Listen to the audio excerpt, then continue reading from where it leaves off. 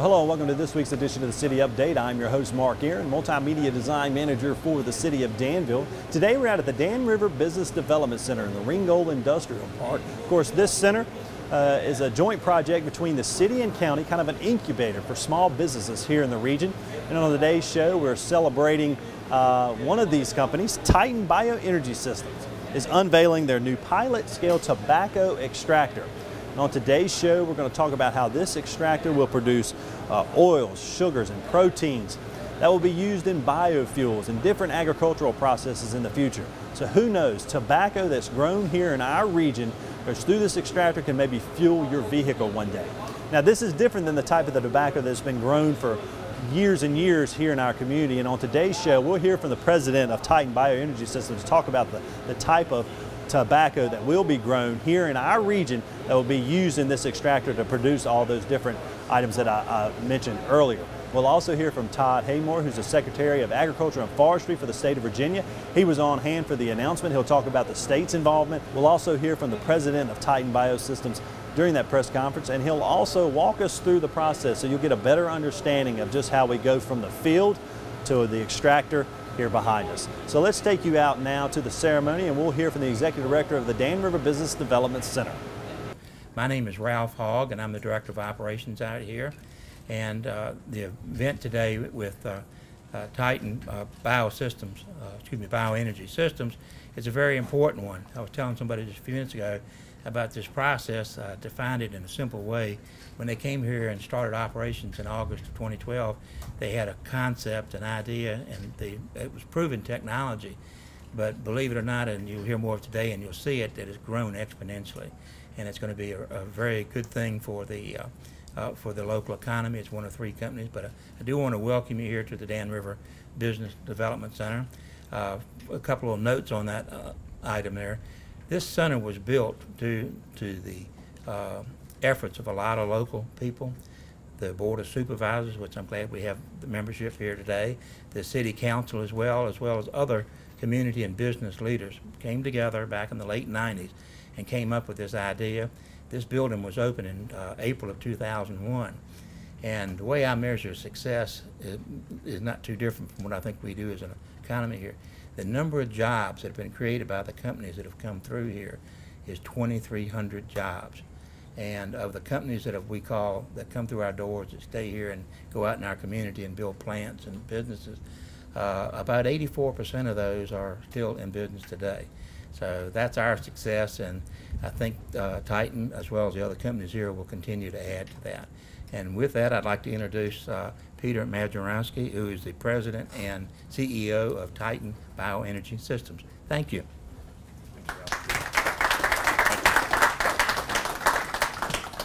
Good morning. Thank you all for coming.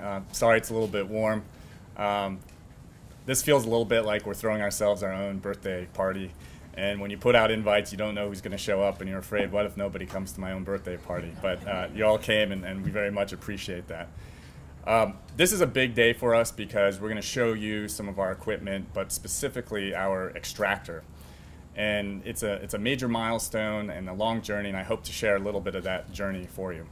If you don't know, Tyton BioEnergy Systems is reimagining tobacco as a new source, an economical source for sugars, oils, proteins, and a byproduct called biochar. And we started this several years ago out of a vaccine technology foundation in Philadelphia, where they were looking at plants and saying, how can we make them factories for vaccines?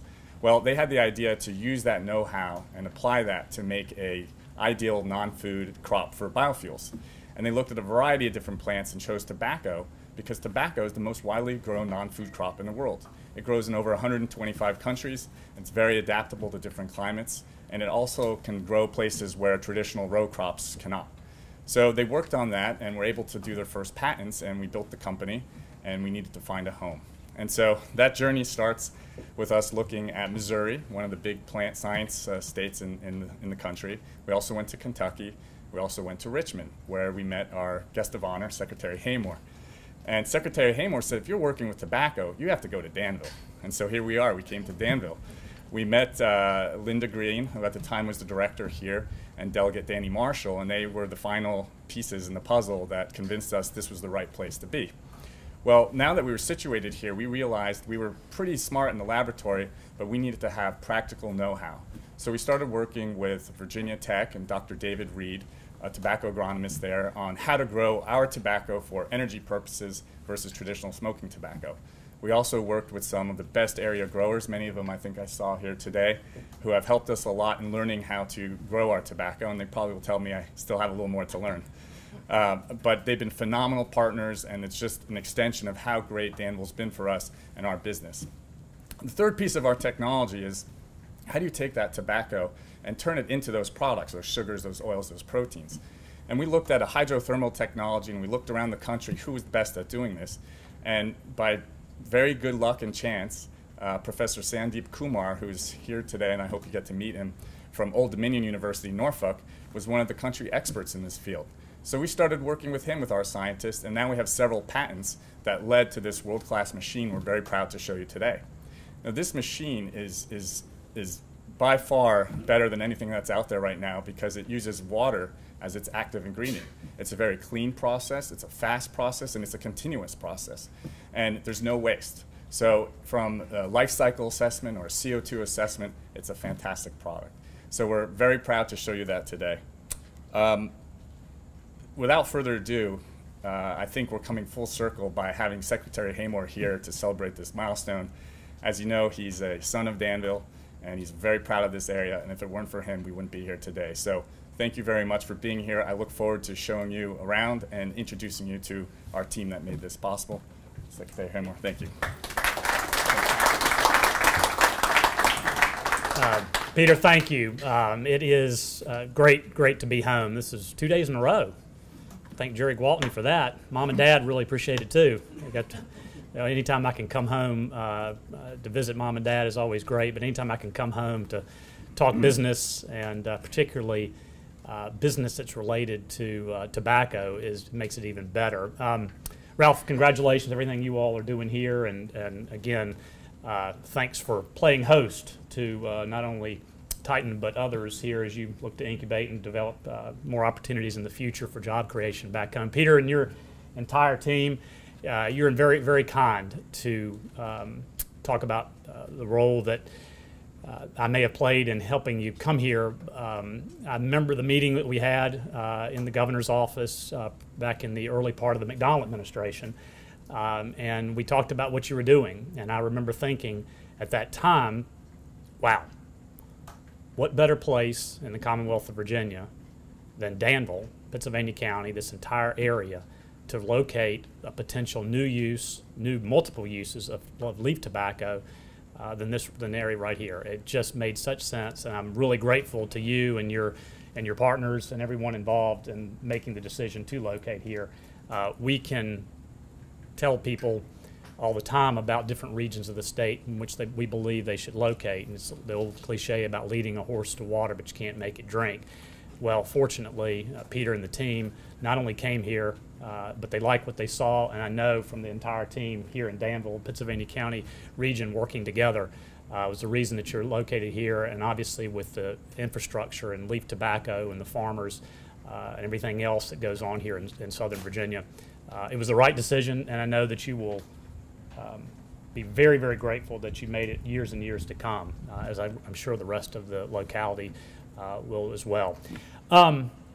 We're talking a great deal these days about bio, and it seems to be one of the leading industries for the future. There's so many things that are to be discovered, undiscovered out there that can lead to new opportunities and job creation.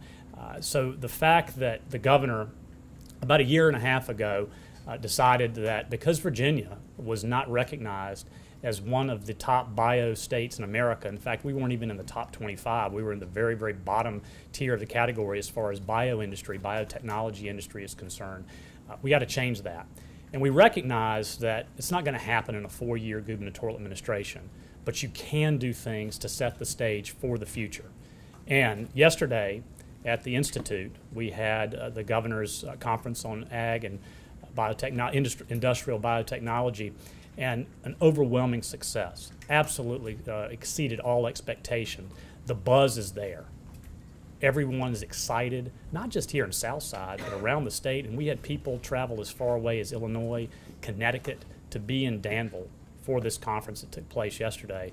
So tying really, really nicely together for what we're doing here today and learning more about what Tyton's going to do with this leaf tobacco that's going to help shape the future, not only for jobs and economic development, but future uses for obviously one of the oldest crops that we have in this nation and the state. You think about it, the country was founded. It was founded on leaf tobacco, the Jamestown settlement. Some of the first exports back to Mother England were leaf tobacco.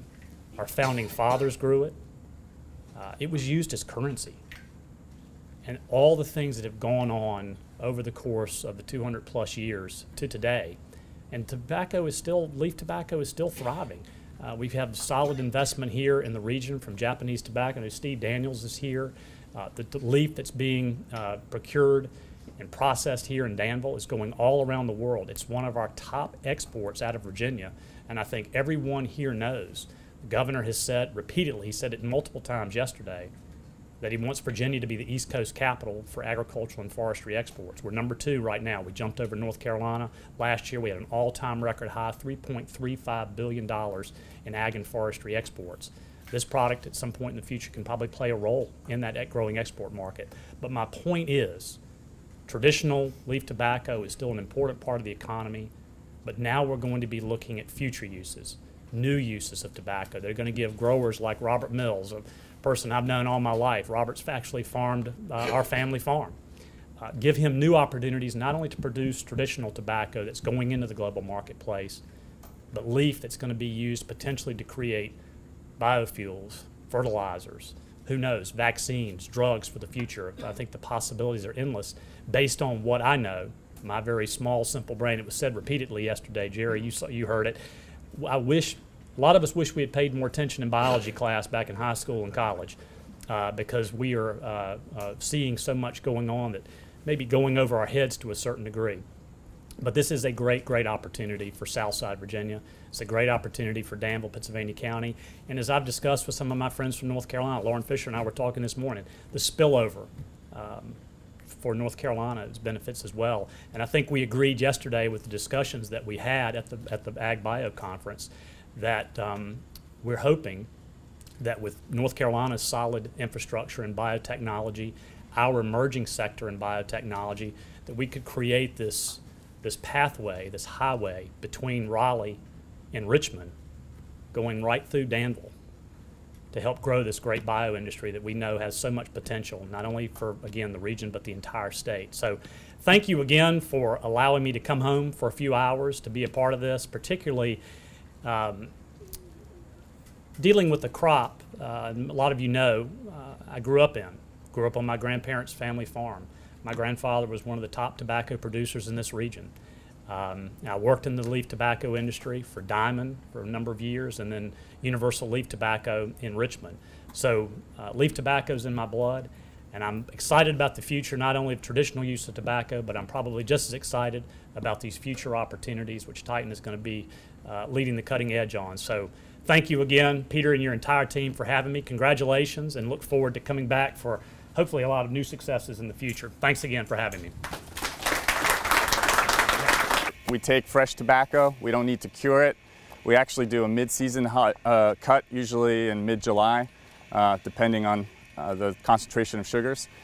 In this first process, we press it fresh, and what we're doing is we're separating out to tobacco juice, which already has a lot of free sugars and proteins that we use. That's going in one of those tanks on the side over there. And the rest is what we call the cake. And that cake gets blown through that wall into the extractor, the machine that we're going to show you next.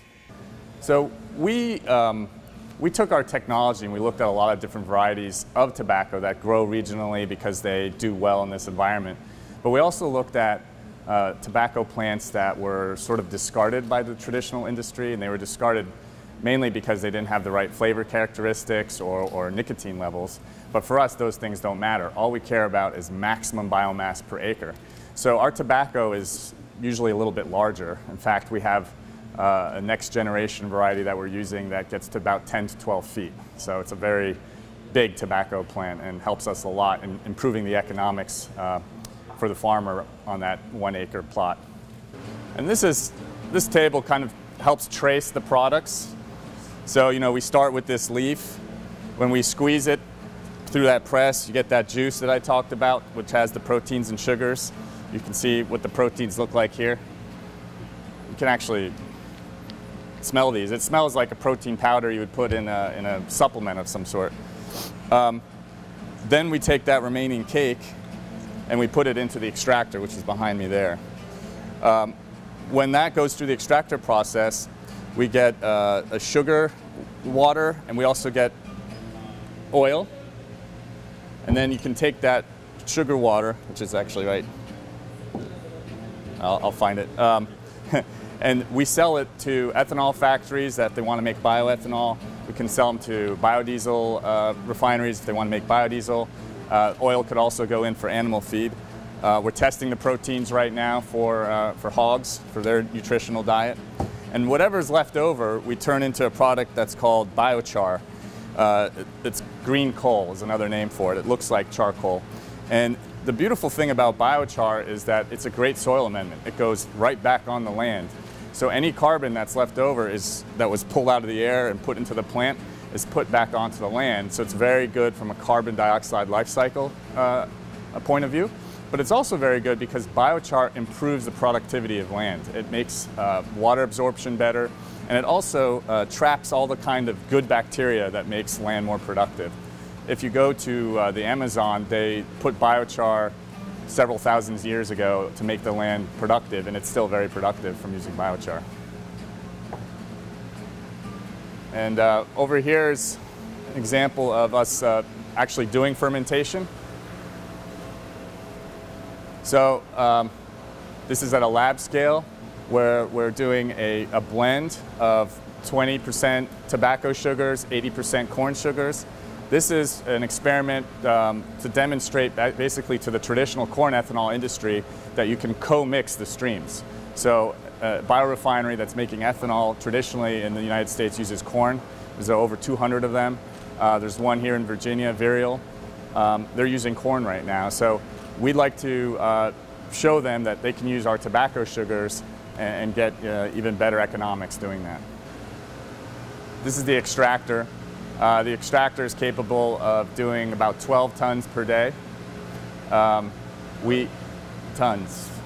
Tobacco per day. What you saw outside in that cake comes into this tank here, where if we need to add water, we add water. I'm going to very oversimplify this technology, but think of it like a big pressure cooker.